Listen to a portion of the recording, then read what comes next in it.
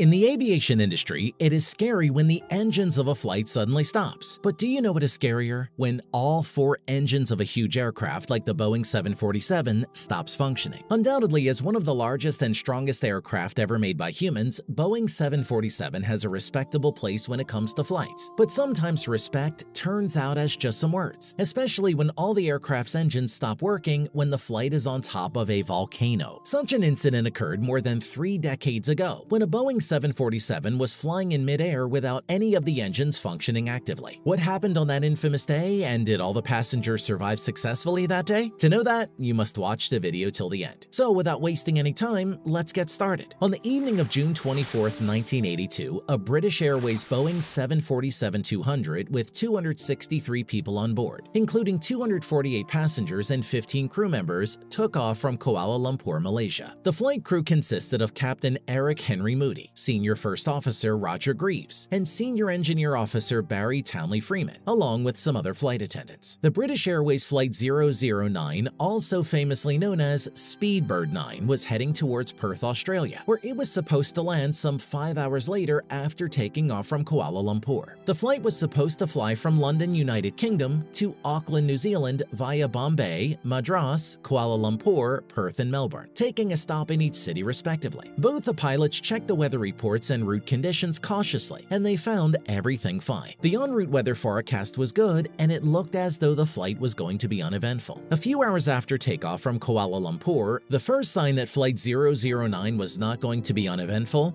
after all appeared around 2040 at Malaysian time zone, when the jumbo jet was soaring above the Indian Ocean south of Java. Captain Moody, who was taking a stroll thinking everything's gonna be fine, was summoned back to the cockpit immediately. After reaching the cockpit, he saw that windscreens were ablaze with an intense display of a weather phenomenon called St. Elmo's fire. Despite the weather radar showing clear skies, the crew switched on engine anti-ice and the passenger seatbelt signs as a precaution. As the flight progressed, smoke began to accumulate in the passenger cabin of the aircraft. It was first assumed to be some sort of cigarette smoke, but it soon began to grow thicker and had an odor of sulfur. Passengers who had a view of the aircraft's engines through the window noted that they were unusually bright blue, with light shining forward through the fan blades. A couple of minutes later, the engine trouble began. "Engine failure number 4, Townley Freeman called aloud, and so one of 4 engines failed at that very moment. Less than a minute later, at 20:43, engine 2 surged and flamed out. Within seconds and almost simultaneously, engines 1 and 3 flamed out, depressing everyone with the fact that all the engines failed in between just a couple of minutes. While they were looking underneath, they realized that the aircraft flew into a cloud of volcanic ash thrown up by the eruption of Mount Galunggung, around 110 miles southeast of Jakarta, Indonesia. The bigger problem here was to overcome the drastic fall the airplane was suffering right now, and all the cockpit was so tense about it, as there was nothing looking in favor of them. When they finally realized that this might be the last trip of their life, they decided to disclose the truth to all the passengers. But they did it in such a way that it is still considered as the worst understatement in the history of aviation. Captain Moody came forward to deliver the bad news, and in doing so, he said, "Good evening, ladies and gentlemen, this is your captain speaking. We have a small problem. All 4 engines have stopped. We're doing our damnedest to get them going again. I trust you are not in too much distress." Just think about it once. A giant aircraft like Boeing 747 was flying at a height of 37,000 feet, and it was falling drastically with all 4 of its engines failed, and still Captain Moody was describing it as a small problem, with the belief that passengers might not be in distress after listening to their almost confirmed death agreement. It's considered more sarcastic than frightening when people listen to it now. Speedbird 9 glided with no engine thrust for approximately 15 minutes, during which the Boeing 747 descended from 37,000 feet to 12,000 feet altitude. They were hopelessly trying their best to revive the engines, and at 20:56, the flight crew was finally able to restart the engines, although engine number 2 later surged again and was shut down until the end of the flight. But that short-term revival was enough for them to save lives. In the meantime, when they got some control of the plane, they wasted no time and contacted ATC of Jakarta's Halim Perdana Kusuma International Airport, seeking their permission to land there. They immediately got the permit to do so, and hence the the pilots continued to go there. Once the flight finally reached Jakarta's Halim Perdana Kusuma International Airport, landing proved to pose additional difficulties for the pilots. While the weather in Jakarta was supposed to be good and clear, the crew could barely see anything through their windscreen, as it was blurry after the smoke collected on it, and hence they had to rely on an instrument approach. Despite all those difficulties and against all odds, the flight landed safely, leaving all 263 people on board safe and sound. It was no less than a miracle where all the engines of a gigantic aircraft failed, and yet somehow pilots managed to secure everyone's lives. It took 2 days until investigators found it was volcanic ash that caused the aircraft's strange behavior. That British Airways jumbo jet flew through a dust cloud from the Mount Galunggung volcanic eruption, which took place 110 miles southeast of Jakarta, as we told you before, and it came out that the eruption was the root cause of those painful hours inside British Airways Flight 009.